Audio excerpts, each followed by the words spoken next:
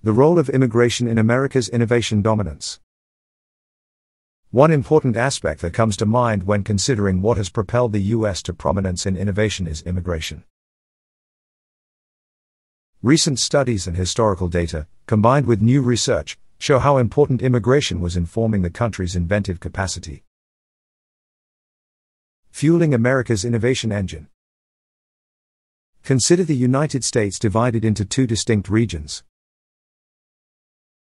In one, most people have surnames similar to Smith and Jones and have similar upbringings and life experiences.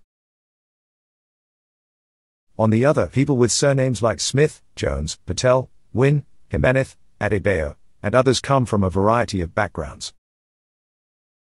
Undoubtedly, the evidence indicates that the more varied country is better positioned to produce more inventions.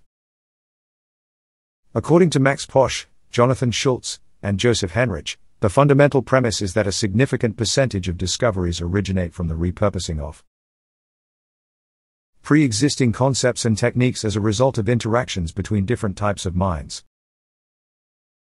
This study took advantage of historical differences in surname compositions between counties to demonstrate how diversity in surnames increases the number and caliber of inventions. According to them, the results align with the view that social interactions amongst diverse minds are key drivers of innovation.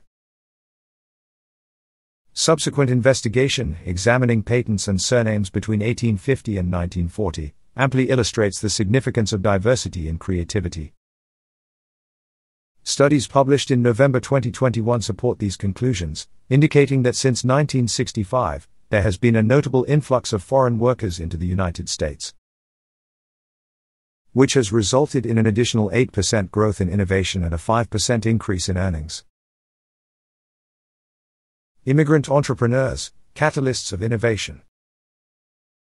The importance of immigrant entrepreneurs in the U.S. is shown by recent studies on billion-dollar enterprises.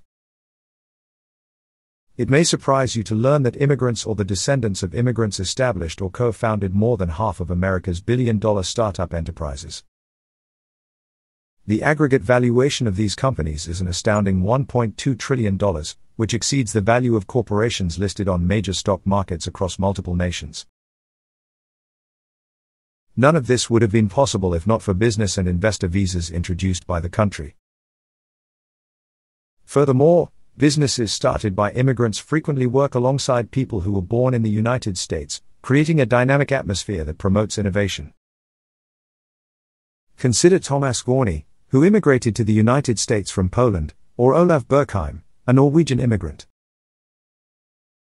Together with native-born Americans, these people founded businesses that are still at the forefront of innovation across a range of industries, strengthening the connection between immigration and creativity. In a nutshell, the studies and historical examples clearly demonstrate that immigration is a key factor in America's leadership in innovation. The United States is stimulating economic growth and promoting innovation by accepting immigrants, which will eventually raise everyone's level of life. Could you give an instance of an immigrant entrepreneur making an innovative contribution to the United States?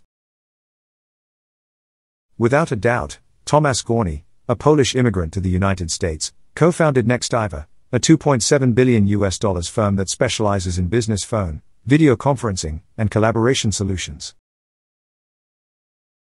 What are the policy implications of these findings for the United States?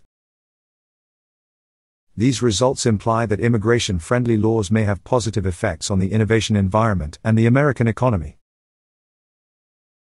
Diversity in immigration can boost creativity and promote long-term economic success.